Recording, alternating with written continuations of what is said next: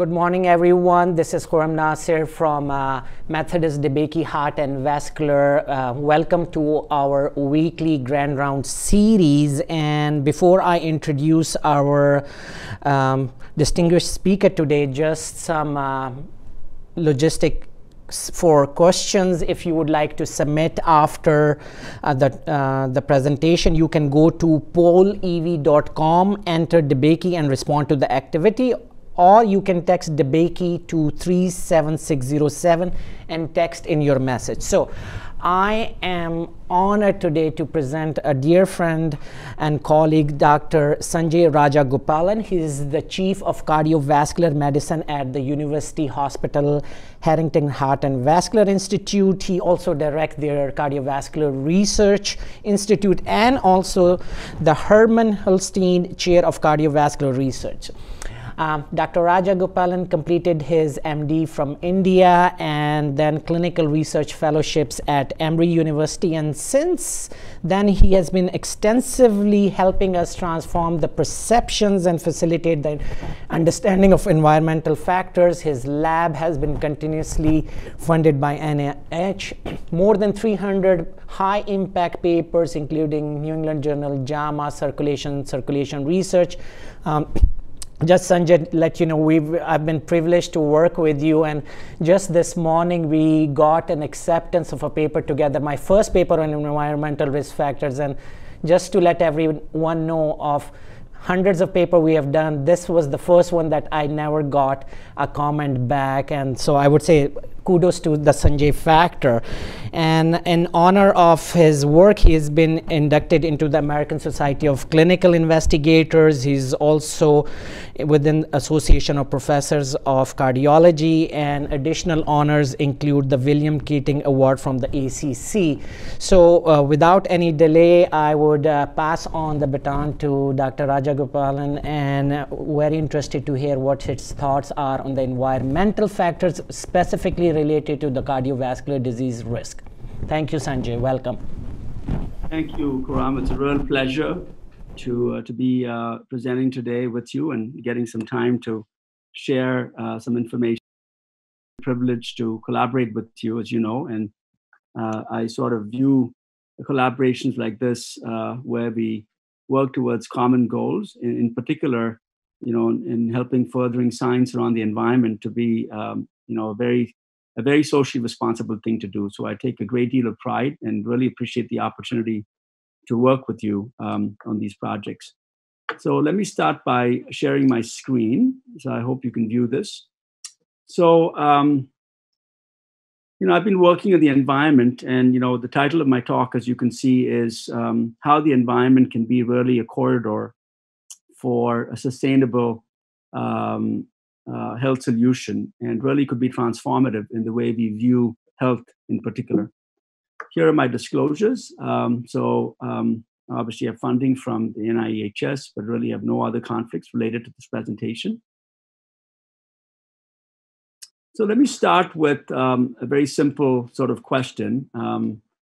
What does air pollution, financial crisis, volcanoes, COVID-19, we've been in the midst of perhaps singularly transformative moment in our history, truly transformational in terms of everything that we do as human beings and as a civilization. But this has not been the first time. I mean, there have been lots of instances in history where it's caused us to pause and reflect on who we are as a species and what we are doing to the planet. So air pollution has been around for a very long time. And here's an image of a satellite remote sensing picture of trans-Pacific transportation of aerosols. And this happens, quite commonly. And this is in 1998. There are many other instances of large dust storms, for instance, traveling across thousands of miles. This is just to emphasize the fact that, in a sense, we're all connected. And just like air pollution can travel long distances, so can volcanic dust, and certainly so can, COVID-19. Another example is the Icelandic volcano that you might remember many years ago, nearly a decade ago. It's a mouthful to pronounce, but Yellowknife is the name of the volcano that exploded and caused at that time what seemingly was, a huge amount of damage, but certainly pales in significance compared to what we're experiencing today. And then you obviously have heard of the forest fires, which continues to be a perennial problem, at least in the western part of the United States and certainly in Australia, with serious health consequences. So what they have in common is they all tend to spread. And what they also have in common, obviously, is that they kill people, and they do so primarily secondary to cardiovascular causes. So, if you have a banking crisis, a financial crisis, there's a huge increased uptick in myocardial infarction hospitalizations and death. And so do you get the same consequence when you have a volcano explode in Indonesia. And obviously with COVID-19, we're starting to appreciate that patients with underlying risk factors obviously are more prone. And it's turning out that many of these patients actually die of cardiovascular disease as well. So one of the first points that I wanted to make is, and this is often not known to many of our clinicians and even healthcare providers, not to mention patients, that the primary reason or the modus operandi of air pollution in mediating mortality is primarily through cardiovascular causes. So as you can see, the most recent exposure mortality models, called the GEM models, show that roughly 9 million deaths in 2015 are attributable to air pollution, and more than 55% of these deaths are attributable to cardiovascular causes. So a big question, obviously, is, we're living in COVID-19 every day. We're living and breathing COVID-19.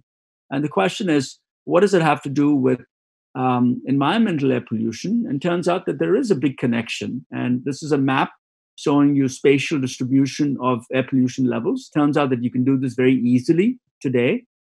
Sitting in your laptop, pretty much you can derive zip code level, or actually, sub-zip code level, 1 by 1 kilometer level, PM 2.5 levels, thanks to satellite sensing technologies anywhere in the world, right? And this is the basis of the global burden of disease estimates for air pollution, because how else would you get air pollution levels in Kazakhstan or, the Gobi Desert?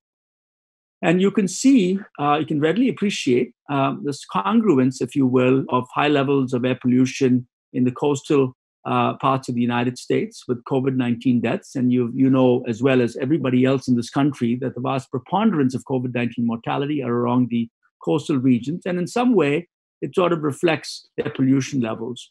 And here is the mortality rate ratios. This is a group from Harvard. This is a preprint, not published yet, or rather pre-peer review, if you will. And if you look at the quartiles of air pollution, the first thing that strikes you is the low levels. And you have to take this at face value for now, because, I haven't exposed you to what levels constitute low levels. But you have to take my word for it, that a value of 10 microgram per meter cubed, which is the fifth quartile of air pollution levels in this particular survey, this is national annual averages, is extraordinarily low compared to what one might experience, let's say, in New Delhi or Beijing. Positively is clean these days, but New Delhi, for instance, would have levels, annual averages of roughly around 100 to 150 microgram per meter cube. So I think there's a very important interaction showing you that at high levels of air pollution exposure, the mortality rate attributable to COVID-19 goes up dramatically. And this is for every microgram per meter cube of exposure. So you can see that there is a very important relationship between COVID-19. Now, if all of this news is depressing to you, a rather interesting way of looking at this is the silver lining of the COVID-19 cloud, which is one of the consequences of COVID-19 has been a global disruption of economic activity. And within just 3 months, you can look at the graphic here. You can look at a picture of New Delhi, the India Gate, where it shows you a remarkably blue sky. And globally, there's been a tremendous decrease in nitrogen dioxide, which is a surrogate for any anthropogenic source. It's a good surrogate for traffic air pollution, for instance. And you could see a dramatic shift. And, until COVID-19 hit, we were almost convinced that this was a Herculean task. You could not lower air pollution levels, and this is going to require, a tremendous act of God. And indeed, COVID-19 comes along and proves to us that this can be done. You can lower air pollution levels dramatically with a switch, with a light switch. literally. And there will be a number of estimates. This is one of them. If you look at the global inventory of carbon dioxide emissions, and this goes into the whole aspect of global warming and the relationship of global warming with air pollution levels, and you can see that the decrease in CO2 emissions is by far the largest that our civilization has experienced. And this, just to put this in perspective, you can look at what happened in the Second World War. You can look at all the crises that we've experienced since the 20th century. And you can see that it's anticipated that you might see as much as a 5% drop in CO2 emissions. And the immediate question then becomes, well, what does this mean in terms of climate change? What does this mean in terms of global warming? Well, it turns out that the vast majority of CO2 emissions, as you know, is from purely human activity. This is all anthropogenic activity. And if you look at source inventories, looking at specific areas that have contributed to a decrease in CO2 emissions, and again, CO2 emissions, one can look at it as a surrogate for air pollution because they're the same sources. And you can see the vast majority of decrease is really from disruption in aviation, certainly in surface transport, industry, and public buildings and commerce because of the usage of power to essentially switch the lights on and get the air conditioning going. Power consumption also went down, and globally there's a huge decrease in air pollution levels, so much so that people have started wondering about what this might mean for human health. You have to remember, as I mentioned, the emissions from the same sources that are responsible for global warming, with a few exceptions, because, again, there's a cattle factor, because cattle, again, is a huge 15 to 20% contributor of global warming. And the point that I want to make with this is these two are intricately related. And one needs to think about global warming for a moment. If you start looking at it from the perspective of short-term emissions, which are primarily the kinds of emissions that we study as air pollution scientists, then this could result in a switch in what ought to be done. Because if the focus now is on air pollution rather than this very abstruse concept of air pollution where people don't understand it, people say, well, how does it affect me? It brings up all kinds of issues. But if you start to look at the same sources, because it's the same sources, it is ground transportation, and I've highlighted this in red to show you that 75% of all the black carbon emissions are purely anthropogenic. So we have control over it. And the only way we can start to shift is to really start shifting our subsistence on anthropogenic sources of fuel. And clearly this can be done, as COVID-19 has shown us. So the point that I'd like to make is emissions certainly, I think, influence climate. But if you were living in certain parts of the country, and I know that in Methodist you have lots of liberal thinkers, so I don't think I need to provide positive proof of global warming. But if you wanted me to show you convincingly that there is indeed something called global warming, here's something for you. So this is positive proof that you do have global warming. I don't have to show you any other piece of data. Unfortunately, the telemedicine and doing a conference via Zoom, unfortunately, I can't hear you chuckle, but hopefully you're smiling and chuckling at this proof of data. But jokes apart, I think the IPCC, which is the Intergovernmental Panel for Climate Change, IPCC provided some very dire estimates of scenarios of global warming. And there are 3 different scenarios shown here by the red. This is unbridled usage of anthropogenic emissions as if there was no tomorrow. And you can see that there's going to be at least a 4-degree change in surface temperatures, which translates into roughly 10-degree Fahrenheit increase in temperatures. And on the other hand, if you were to say completely prevent any further increases from year 2000 onwards, you have a chance in terms of mitigating the relentless increase in surface temperatures. Now the question is, what if we switched off, all of the lights? We switched off aviation like we did at COVID-19. So as I said, we were successful in reducing emissions, CO2 emissions by roughly 7%. And let's say we hypothesize that we keep doing this every year. There's a COVID crisis every year. Even if you did this every year till 2013, okay, you still can't get past catastrophic environmental damage. So it tells you the seriousness of the problem. And if you think that COVID-19 was an existential crisis, think again, because we have to take dramatic actions in order to prevent things. So, anyways, this is where I'll stop talking about global warming because it's pretty depressing. But the idea is where we are right here, which is roughly 410 parts per million. And even if you turned off global inventories, we'll have to have a dramatic seismic shift in the way we practice civilization in order to make an impact.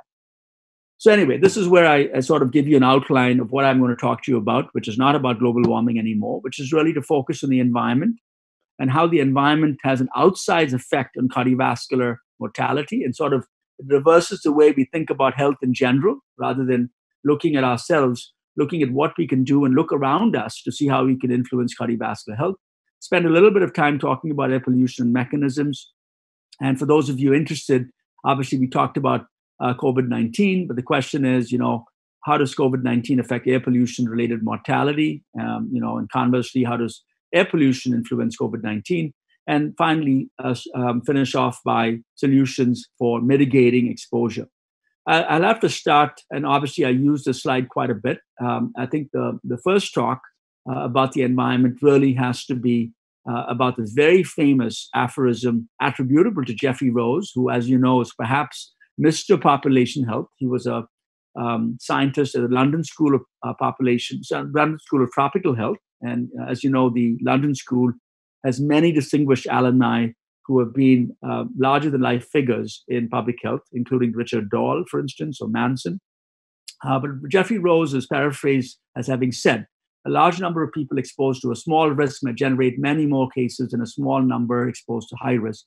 And this is really the central tenet of population health, if you will. So strategies, and this has been a good example for us because, as a society, at least in the West, we've been relentlessly focused on individual solutions.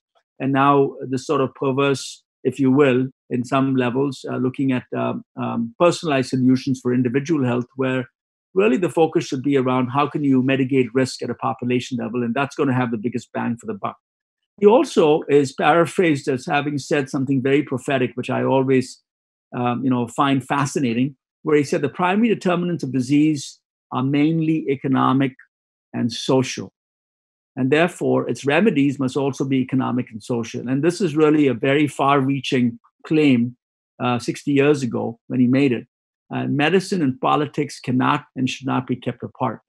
So it's a fascinating way to sort of start to examine lasting solutions or population health solutions where, in order to make a difference, in order to make transformative impact, as you're seeing right now with COVID-19, this has to be global. This cannot be individual-based. I'm not saying that individual solutions are not important. Of course they are. But in order to have an impact, especially in the have-nots, I think our strategies should be dramatically different and should be more along the lines of how do you change culture? How do you change perhaps an environment? So I'll start with this very simple slide. And now this is sort of central. This is not controversial anymore. We know that risk factors contribute to the vast majority of cardiovascular disease. This is inter-heart. There have been many other studies showing that as much as 90% of the population attributable risk is attributable to modifiable risk factors. It's been shown recently for type 2 diabetes, where you can eliminate type 2 diabetes simply by modifying risk factors. So the moral of the story is implementation of what we know, especially preventive strategies, could be an excellent way of reducing premature cardiovascular disease worldwide. Now, the naysayers would come back and say, well, what about genetic influences? And obviously, genetics influences cardiovascular risk. There's no doubts about it. But rather than genes influencing outcomes, or rather influencing cardiovascular outcomes, it's the other way around, where we are finding increasingly that it's the environment that shapes genetic risk, modifies your risk. And this is certainly the case with the whole science of epigenetics, where we are learning that the environment is a very powerful modulator of genetic risk. And this is well illustrated in this very nice paper from Amit Khera, published a few years ago, where in 3 different communities, ERIC, the Women's Genome Health Study, and the Malmo Diet and Cancer Study, fairly robust sizes. They used a polygenic score comprising of 50 known polymorphisms that have been shown to be associated with cardiovascular risk in large genome-wide association studies. And when they stratified people according to their genetic risk as low, intermediate, high, and then looked at people who had favorable, intermediate, and unfavorable lifestyles, you can see a very nice hierarchy of risk to show you the dominant influence across genetic risk of lifestyle. And lifestyle in many ways is a surrogate for the environment. It's what we do to our bodies. And it clearly shows you that regardless of where you live, environment oftentimes trumps genetic influences and can mitigate. So if you actually practice favorable lifestyle, you can, for the most part, mitigate unfavorable lifestyle exposures. So it tells you that there's a very intricate relationship between the two, but clearly the environment has an outsized effect.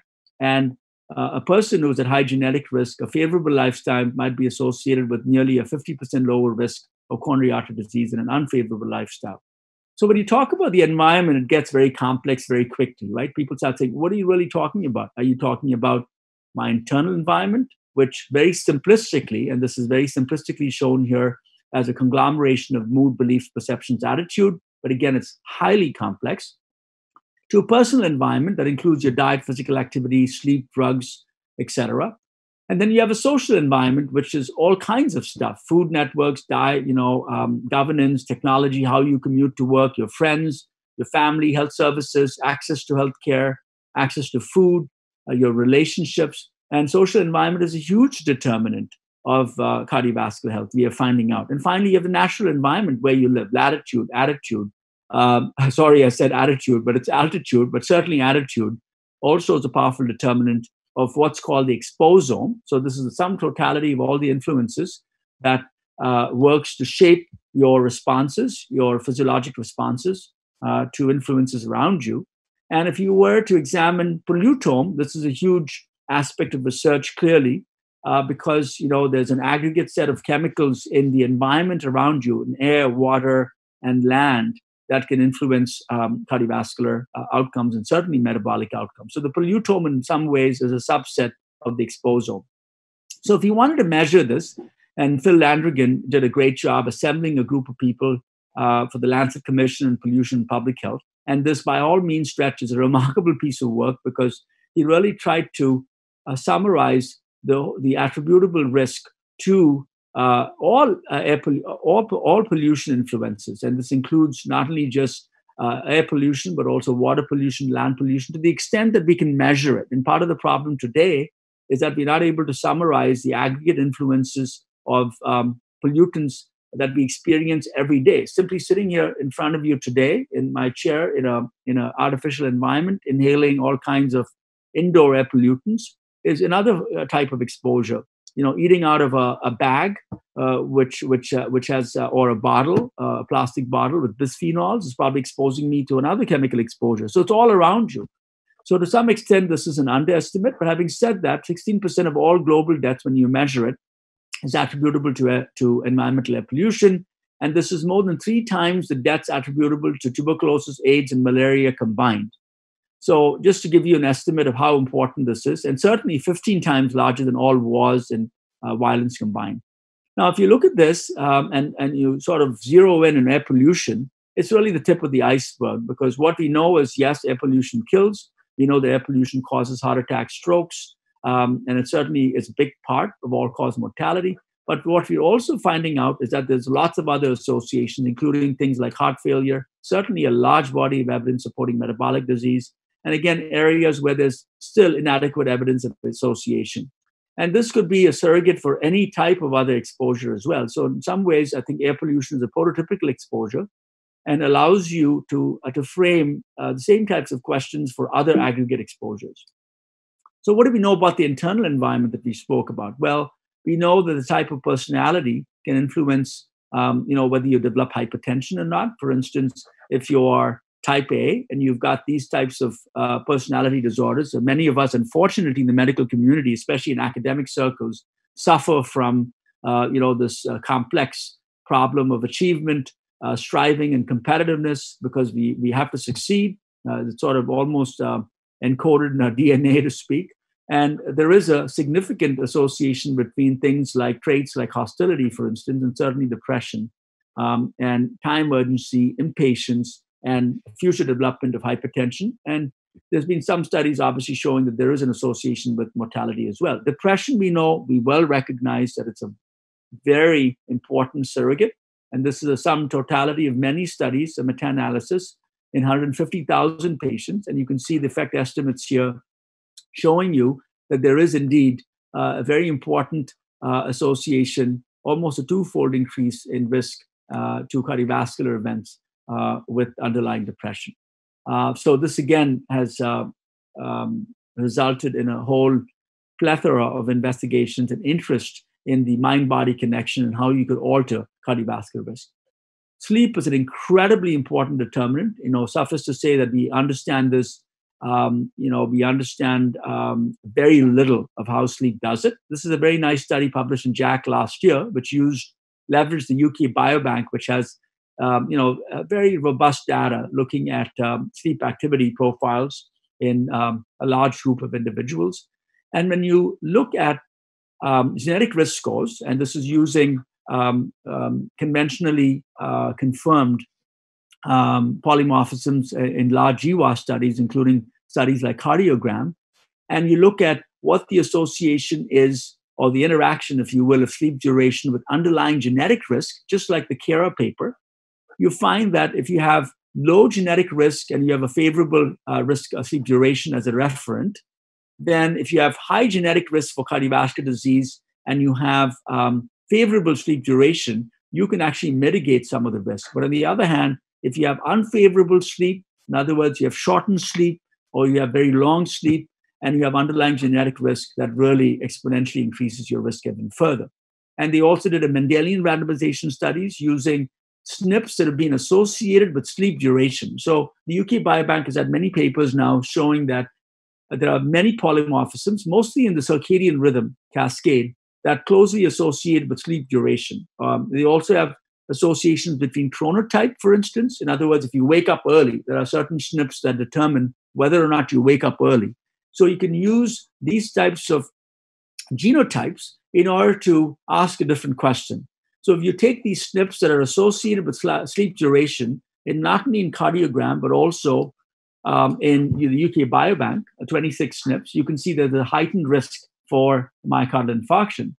And again, if you add an additional hour of sleep, in other words, you slept a little bit more, that actually attenuates your risk. And this was confirmed in 2 different cohorts, not just the UK Biobank, but also with cardiogram. Again, emphasizing and underscoring the importance of sleep as a powerful modulator of risk for cardiovascular. And this is a cartoon from the same paper showing that if you slept too little, there's a higher risk. And again, this is one of the problems being working in academic circles, because we don't get enough sleep, and we certainly are at risk for future myocardial infarction. So we'll have to find ways to mitigate the risk. And on the other hand, if you slept too much, there's also a heightened risk for cardiovascular events. And this is the Mendelian randomization study showing that this is you can mitigate the risk by taking some time to yourself and perhaps staying snuggled in your bed on the weekend. Now, so this slide summarizes what we know about risk factors in the internal environment, where this is, again, a huge area, an opportunity, if you will, of really trying to understand mind-body interactions and how you can modulate cardiovascular health. Now, there is an emerging area of science using modalities like PET or functional MRI that are starting to uncover relationships between mental changes as well as cardiovascular health. And this is data from DeBakey, who published a very nice paper showing that if you use amygdala activity as a prototypical, area of activation using PET FDG, and amygdala activation is bad in the sense that it represents everything about the type A personality. So heightened amygdala is almost a surrogate for heightened sympathetic activation. And you can see that amygdala activity actually correlates nicely with event-free survival. This is a small study in Boston of roughly 500 individuals. And importantly, there was a relationship between arterial inflammation, showing here in bone marrow activity, with amygdala activation. So the idea is that CNS circuits, once you get excited, there's heightened sympathetic activity. perhaps resulting in increased bone marrow activation and egress of bone marrow populations of cells, and this in turn predisposes you to atherosclerosis and cardiovascular events. So what do we know about the external environment? We know that where you live is a powerful determinant of how you die and what you die of. And this is sort of a reflection of cardiovascular event rates and zip codes and mortality. And you can see that right along the Mississippi, there's a huge concentration, and the southern belt is often an area that's enriched for cardiometabolic risk factors. We know that for a fact. We also know that where you live is a huge determinant, and the greenness around you is a huge determinant of cardiovascular protection. So this is a UK study involving 41 million Brits who were not retired.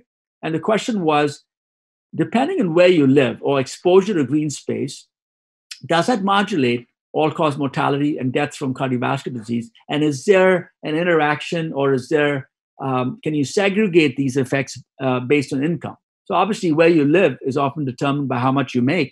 So it's impossible to talk about green space without talking about socioeconomic indices, and income is one of them.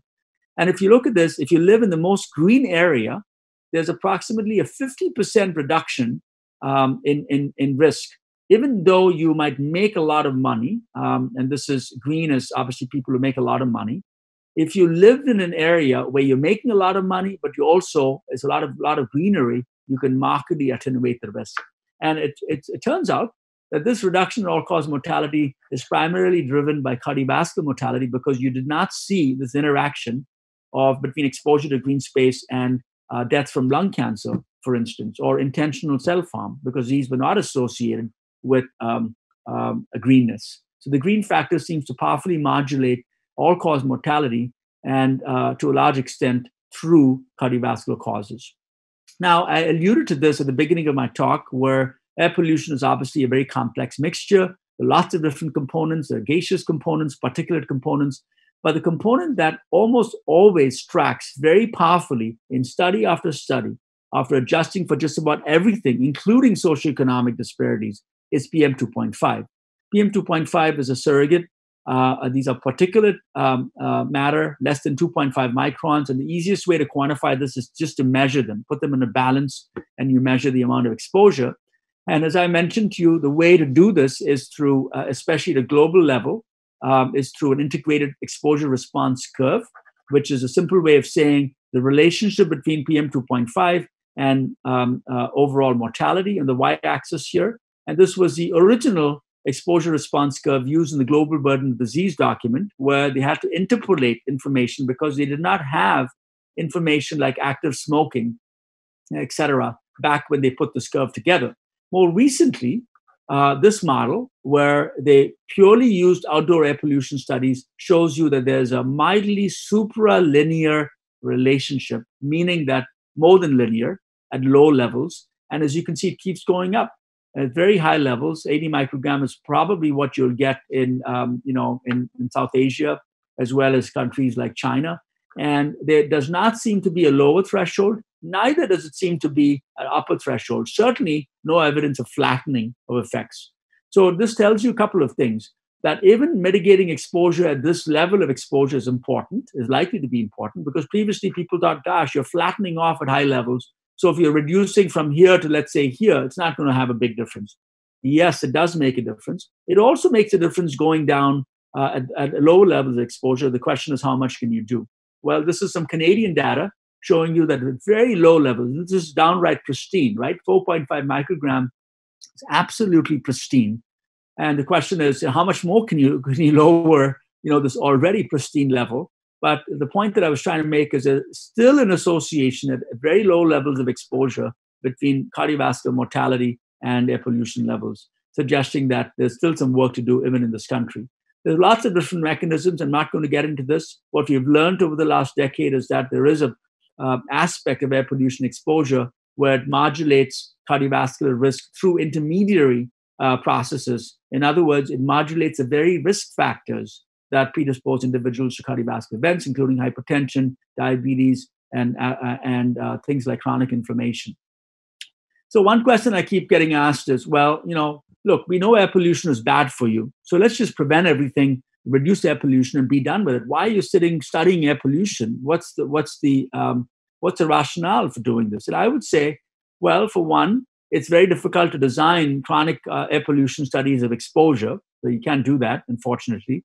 And because this is a perennial risk factor that exposes people across a lifetime.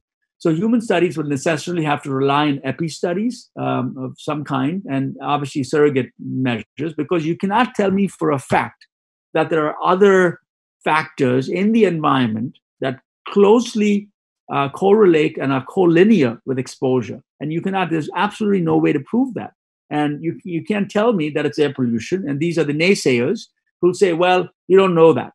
And I would say to you that it is a very fair point, because my friend Thomas Munzo, who lives close to the Frankfurt airport many years ago, was being disturbed every night because he couldn't sleep, because there were these Lufthansa flights that would land right next to Mainz, where he lives. And this completely was crazy. So he said, listen, there are 5,000 flights, the noise level is disrupted. And being, a very determined German, Thomas said, I'm going to study noise pollution because this is really a problem. And it turns out that Thomas is right. Noise does influence cardiovascular health. And this is some recent data from Emmet Tavakol again, showing you that noise indeed can increase amygdala activation. Here's amygdala activation in PET FDG studies. Again, using the same Boston cohort. These are patients who are cancer-free, who had the luxury of undergoing a PET FDG study. And again, if you look at the amygdala, there seems to be a very good relationship between high levels of noise and amygdala activation. And again, this shows you that if you're exposed to greater than 45 decibels, you have a problem. And he also showed in mediation analysis that noise through amygdala activation and arterial inflammation might predispose to major adverse cardiovascular events. We know that air pollution exposure is associated with atherosclerosis. This is data from MESA that Dr. Nasir has done a tremendous amount of work on. And again, I don't have to introduce you to MESA, but essentially the study shows, at least, and this is the MESA AIR study, which tried to understand the relationship between coronary artery calcium progression in the MESA cohort of roughly 7,000 patients who underwent repeat studies and air pollution. And there seems to be a modest association of 4.5 oxygen units and higher levels for every 5 microgram per meter cube exposure. And you can look at the exposure response curve. Again, these are all quite low levels of exposure. And since COVID, this level has shifted even more further towards the left side of this graphic. We know that controlled exposure studies, there are many, many studies showing these types of things. You have an idling diesel engine and you have people exposed to diesel exhaust, and this in turn can increase blood pressures. You turn off the exposures. This is the exposure shown here in gray. Once you stop exposures, blood pressures come back. And these are double-blind randomized controlled studies. And Nick Mills has shown the same thing. There are many other people that have shown the same thing in animals and humans, etc. So short-term exposures can modulate metabolic health very powerfully. There are also studies showing that it can alter insulin resistance and certainly metabolism. These are some recent work from our laboratory, where we have access to long-term exposures, where we expose animals to months on end, just to simulate what the consequences are of long-term exposure in a way in which you can measure it. And when you looked at transcriptomics at various insulin-responsive organs, you see a very stereotypic signature, which is one of pro-inflammatory effects, a multitude of circadian rhythm genes, which is very interesting, as well as cancer progression and cardiometabolic pathways. And in some ways, exposure is very similar to a high-fat diet in some ways, not in others, though. For instance, high-fat diet exposures, and we compared this in the same study, results in an increase in circadian rhythm, also causes circadian rhythm disruption, and we know this quite well. And here is a very classic circadian gene called BMAL, which is downregulated, and another circadian gene called RGS16, which is upregulated in the liver, suggesting that circadian disruption could be one pathway through which air pollution exposure could modulate cardiometabolic health. So in another study, we compared this with light disruption to see how does air pollution compare with a stimulus like exposure, having the lights turned on at night. So these were mice that were exposed just like human beings are from Monday through Friday. They would go back to their homes on the weekends. So it's like a weekend commuter. go back and live at your home at relatively cleaner levels. And this is a filtered air exposure. This is a setup. And mice were randomized to either light at night or dark at night, which is a normal circadian cycle. And then we measured things like metabolic outcomes and PET FDG uptake. And what we found was a tremendous metabolic phenotype characterized by overt insulin resistance, a reduction in insulin sensitivity, and reduction in brown adipose tissue uptake of PET FDG. And there are lots of other changes. But importantly, what we found was evidence for circadian disruption, not only in organs like the liver, but also in brown fat. And these are just two prototypical circadian genes, BMAL1 and clock, showing you that there is a huge change in not only the amplitude of mRNA expression, these are Zeitgeber times on the x-axis. And if you timed gene expression at various times, you'll find that there's not only a decrease in amplitude with air pollution exposure, but it mimics what you see with light at night exposure. And importantly, there's also a phase shift. And when we looked at epigenetic markers using a TAC-seq, we found that there were lots of different regions in the epigenome that were modulated by PM2.5. And this is showing you different regions of the, and this is the entire genome. So these are differentially accessible regions looking at the 5' untranslated region, the 3' untranslated region, as well as the promoter regions where there were differences between PM2.5 and filtered air. And this, I won't go into this in detail. So in the last few minutes, I just want to take a few minutes to sort of talk about, what this all means. And you might look at me and say, listen, you're the perfect doomsday soothsayer who comes up and says, it's all bad for you. So what can we do? The good news is, I think we can do this. And as you could, COVID-19 is a perfect storm, if you will, of reducing air pollution levels. This is reduction in air pollution levels across in China. And this is an early paper. There are many, many others, because this is an epidemiologist's dream in some ways, because you have this perfect natural experiment that reduced air pollution exposures. Even in this country, we are still puzzled about why is it that we saw such a huge decrease in myocardial infarction admissions and stroke admissions, and people are still trying to figure it out. And a big finger has been pointing at these environmental factors, everything from commuting to work to air pollution exposures, to noise pollution exposures. But the fact of the matter is, at least in this study in Wuhan, for instance, there was a dramatic reduction in cause-specific deaths, as you can see. And the vast majority of them are really cardiovascular. So air pollution levels fell, but with it was also a marked reduction in cardiovascular, to all-cause mortality, but specifically cardiovascular mortality. So there's emerging evidence that part of the COVID-19 silver lining could be some offsetting of COVID-19 mortality related to reductions in air pollution modulated mortality, which is an interesting area. So we've also learned, obviously, as I mentioned, that the rapid response and higher levels of compliance and commitment shown in this crisis, it shows us that we can change our behavior. There's no question we can do it. And this is another very interesting experiment, which is a thought experiment, if you will. If you turned off all anthropogenic sources of air pollution today, okay, how many deaths can you save? And this is a very nice paper by Joss Lelyveld, who again is in Germany, who sort of did this very elaborate exercise of computing what would happen. And if you turned off just fuel emissions, you can save 3.61 million deaths a year. And if you turned off all anthropogenic sources, which includes just not only fossil fuels, but other sources of energy, you can save roughly 5.55 million deaths a year. So this is not a trivial amount. And importantly, the elimination of fossil fuel-related and all anthropogenic pollution can have a tremendous impact on environmental effects. And this is just looking at rainfall, for instance, because once you change particulates, it dramatically changes the hydrologic cycle. So areas of the world which are constantly deprived for water can see a surfeit of water. And this heat map demonstrates the fractional change in precipitation by removal of fossil fuel-related and anthropogenic sources. So there's a tremendous benefit, ecological benefit, of reducing air pollution levels.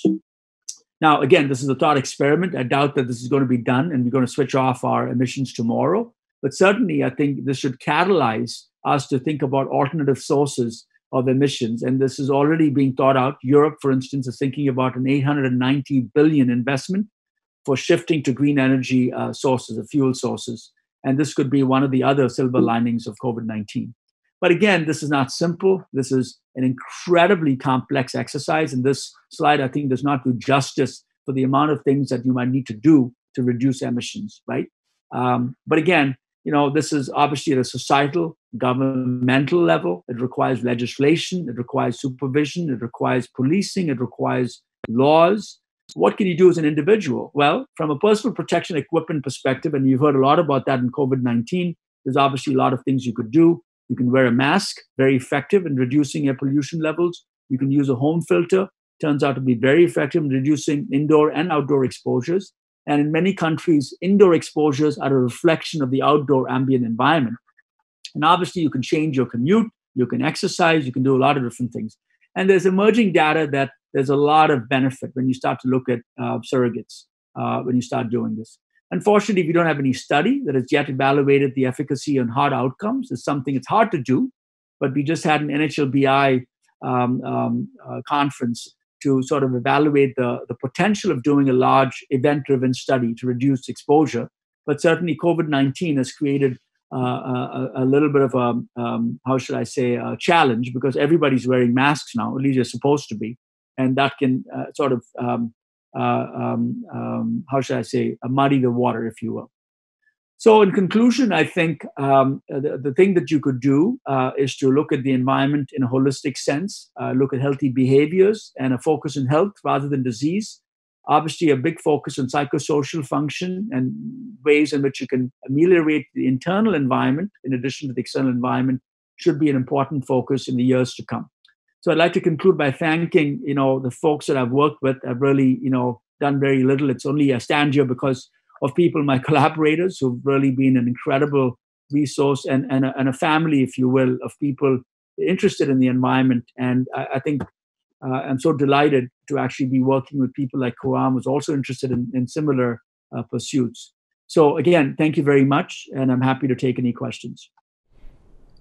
Well, Sanjay, thank you so much. This was a fascinating journey, and I would say one of the most important yet in clinical practice, almost completely ignored factor. Now, with the evidence that we have, where do you see the disparities in how, as healthcare practitioners, why we haven't yet adopted assessment of environmental factors? As you know, it's becoming more clear to us that individuals, where they are born, they grow, they live, they work, and age may impact much more than the clinical factors. So in your opinion, what would it take for us as healthcare practitioners to adopt evaluation and maybe addressing some of these important and critical factors?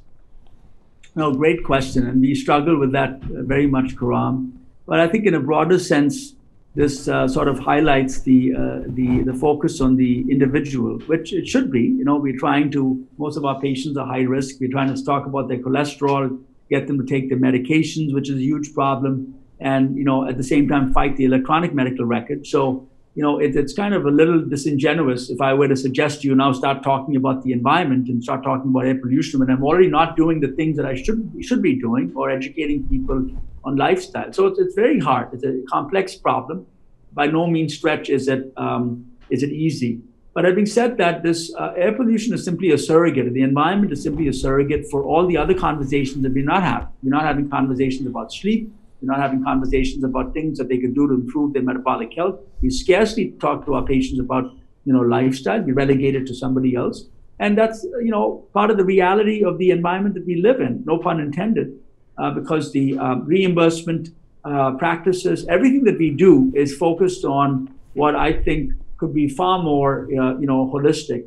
But in order to get there, I think technology is going to be our huge friend. The only way we can think about this is to integrate these types of influences to the holistic assessment of an individual. And you can't do this. And this is not something that my mind can do. This has to be through, machine learning or artificial intelligence approaches, where the sum totality of what you're doing or in your environment is integrated into your assessment of the patient in a holistic sense. So I think there's lots of research and lots of opportunities, if you will, of integrating mechanisms so that it becomes second nature to you. It's not, it's provided to you rather than you having to dig out, how much the patient is sleeping, what the exposures are. Is he, did he have a bad childhood? These are things that you don't even think about. So I think the lesson that I'm trying to say, and I think this was a long answer to your short question, is that we have to get to a point where we are able to discuss the environment in a meaningful way with the patient. In order to do that, we need a lot of help from technology. But I do think we live in a golden era where these kinds of things are, developing very rapidly, and through refinements in technology, we might find ourselves in the lucky situation of integrating this and providing a holistic solution to the patient, which can be good not only for the individual but for society. So, that's definitely with rapid accumulation of data and digital tools coming in, I see that eventually we'll be getting there where we'll have the capacity to take information from all these sources, put it together, and come up with a more holistic evaluation. But even today, it's clear to us that your zip code provides more information than your genetic code. Right. Now, do you think there may be more applications for patients, for example, coming in for cardiovascular risk assessment, where addition of that can further risk stratify whether they may be at a higher risk or not? And how would you envision for health systems to just take that very simple 5-digit zip code information and tell more about a patient, about their risk and potential opportunities to manage them? No, great question. It's obviously a complicated question because although at a population level, zip codes are clearly associated with health risk, there are also lots of, overlap, lots of, and there's, again, the shifting trends of where people decide to live or where they think they should be living. There's a huge migration, as you know, from the suburbs back to urban areas. There is, because those are more desirable areas to live in. So I think a simplistic way of doing that would probably, not be the way I would recommend. But nevertheless, what you're trying to bring up, which really is a great point, which is there any way you could flag patients through a variety of different criteria, including their zip codes, perhaps their socioeconomic deprivation index, or other indices, or that before they see you, before they come to you in clinic, you sort of flag them as somebody who needs extra attention, who needs, maybe they don't have insurance, maybe they don't have other aspects that we take for granted, where we could identify them and then really cater to make sure that their needs are being taken care of. But that's, it's almost like a social experiment. And we live in health systems where, we have to make that a priority. And we have to make that a priority because, and there's an economic argument to do that, which is just to say that these individuals often contribute to excessive healthcare expenditures. So by addressing gaps in healthcare for those very individuals, you can actually, turn this into a profitable argument. So that's what I would say to you. But I think you're right on. I absolutely agree that, using such simple, readily available data would be one way to start thinking about how do you prioritize resources and how do you prioritize visits, et cetera.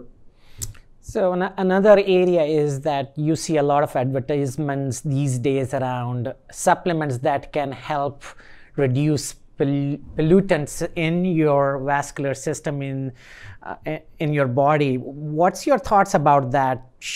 Would we be moving in that direction? We have seen some evidence, at least from the chelation therapies, from first of the initial RCTs, that surprisingly did show some positive signal, especially in the diabetic patients. Do you think eventually we'll get to a point where these therapies may potentially become mainstream? Great question. I sort of have, chelation therapy is obviously a little controversial. I think the idea is simple enough, but however, there have been many important examples where therapies with the best intentions have unintended consequences, especially when you don't know what they do. So I remain very interested. Obviously, I think there's a randomized controlled clinical trial that will tell us whether this is important. Another way of dealing with this is to really understand, sources, and to understand where the sources are and sort of have a targeted effort. I think, taking a pill is great. I think there have been small experiments suggesting that these with surrogates at certain types of approaches, including things like statins, et cetera, might be beneficial. However, I think the more important question is, how do you deal with the problem in the first place, I think. But potentially, to your question, could there be other modalities that could target certain types of exposures? It's possible, certainly possible. Perfect. So let me see. We don't have any more questions here today, but Sanjay, this was fascinating. We truly look forward to collaborating more with you. This is a space that's not well tapped in, and we truly need to understand this whole comprehensive social determinants and environmental determinants that goes beyond our traditional risk factor assessment. But thank you so much for your fascinating insights, and I look forward to talking to you soon. Take care. Thank you, Khurram. It's been a pleasure.